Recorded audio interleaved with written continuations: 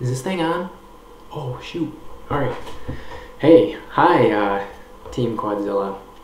So, you know how I like to journal, and I've shared some of that before, and I wanted to share with you something that's pretty personal, but I think it might give you some encouragement. So, I've been thinking a lot lately about fear, in particular the fear of failure, which I happen to have, and kind of along the same lines, this idea of the roller coaster ride that we sometimes take, where we feel like we're making great progress and getting to our goal, whatever that is. Let's say it's a fitness goal maybe, or a nutrition goal, or beating a bad habit. I've shared quite a bit about bad habits recently.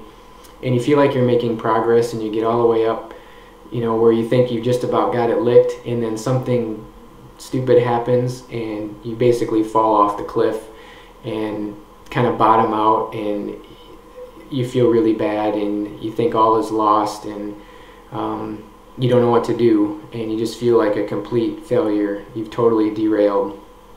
This, like I said, this could be a fitness goal, it could be a personal goal, it could be breaking a bad habit, maybe it's a relationship issue, or whatever. So just bear with me. It got me thinking about a story from my childhood, and I actually wrote it in my journal this morning, and as I was writing it, I'm like, this is actually pretty good, maybe, and so I thought maybe I would share it with you. I hope it's not too awkward that I'm going to read to you, but anyway, just think of this story in terms of riding that roller coaster of failing and then picking yourself back up and trying to get back up to where you were again, and kind of fearing failure because of what happens when you do, and how do you overcome that, and how do you make your relationships better, or break that bad habit, or achieve the goal that you're trying to achieve. All right, so this is about me learning how to ride a bicycle. It's probably 1979 or so. I'm 5 years old.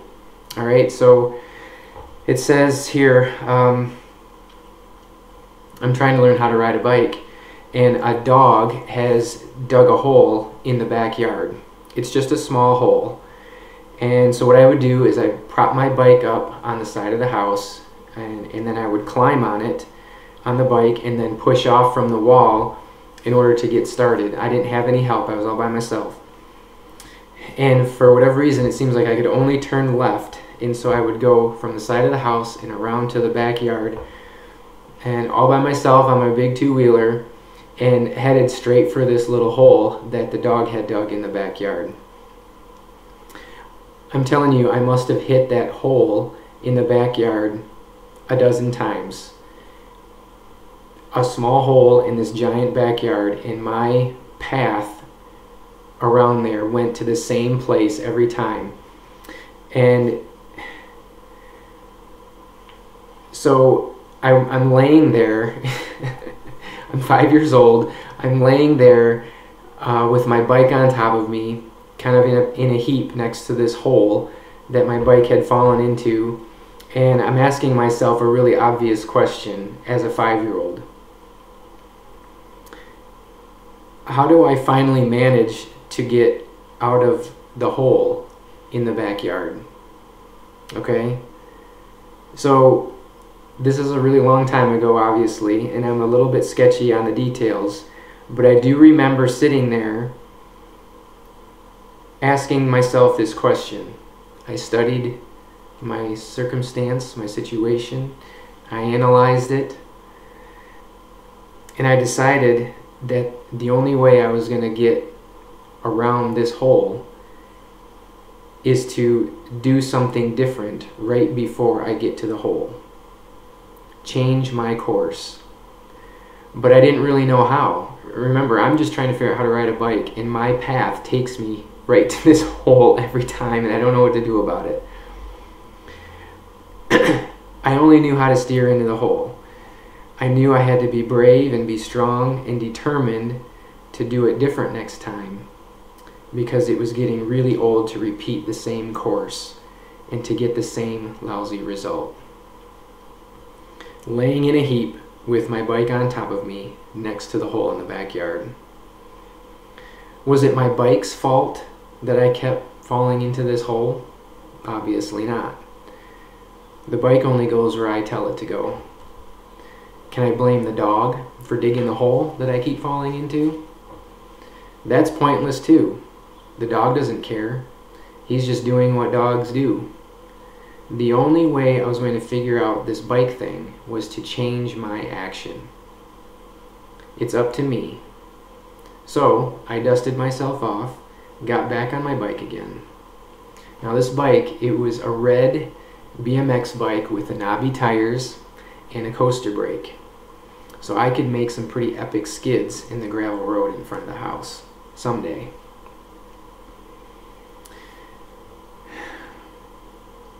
I got to the side of the house. I pushed off, mustering up all the courage that I could, determined that this time was going to be different. But I was a little bit afraid though at the same time. I didn't want to crash again. It kind of hurt even though I was falling in the grass. I was pretty smart though to practice riding bikes in the grass, right? Make for a nice soft landing. But I was still getting tired of it. And I was all by myself. I didn't have anybody to help me. I didn't have any pointers or tips or tricks or anything. I was just trying to figure this out by myself. I'm sure that my mom was watching through the window, but she didn't come out. She didn't rescue me. She didn't say anything. She was just watching me handle this on my own. But here's the other thing. My younger brother Ryan had already figured out how to ride a bike before me. And I was mad. I'm supposed to be first.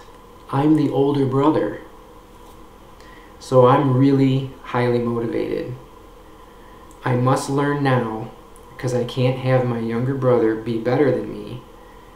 And I'm really tired and frustrated by landing in the same place every time. I must do this. My reasons to succeed, to beat this, to be better, to achieve this goal, were stronger than my fear of crashing again. So I went for it. Around the house into the backyard. A well-worn path was easy to follow by now.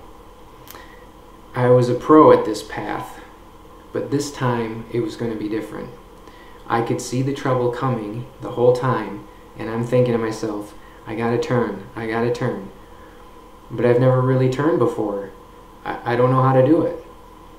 Afraid, but even more determined, somehow I turned at the last second and made it past the hole into a whole new territory.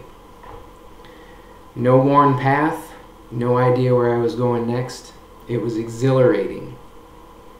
Honestly, I don't really recall what happened next. I probably found my way around the yard with new confidence, hooping and hollering like a cowboy on his trusty steed, until I found a safe place where I could stop to run into the house and tell my parents that I did it. There's no prouder moment for that 5-year-old, I'm telling you. So let me close up with this. One more idea. Did I ever go back to that hole again? Through that well-worn path, around the house, and right into the hole? Nope. I never fell in that hole again. I moved on. That was the past, and I learned from it. In a very short time after that, I'm racing up and down the street, laying down a sweet skid in front of my parents with a video camera in hand. You should see this video, it's quite hysterical. So there you go. There's my story and the answer for getting out of a tired old pattern. Whether it's a pattern of some kind of a bad habit, whether it's the the failure of not achieving your goal. Maybe it's a health and fitness goal, or a professional goal, or a personal goal. Maybe it's a relationship issue where you keep running into the same kind of thing. It's kind of a long story, but at the same time, I think it applies. The 5-year-old boy mustering up the courage to change his direction is really what it takes for you to get over that hump. So, is there a hole in your backyard? Identifying it is the first step, and then changing your course. You can do it. I hope that's encouraging to you, because it's been fun to put together and fun to think about, and I hope to be able to apply it to myself. Hope you all have a great day. Bye.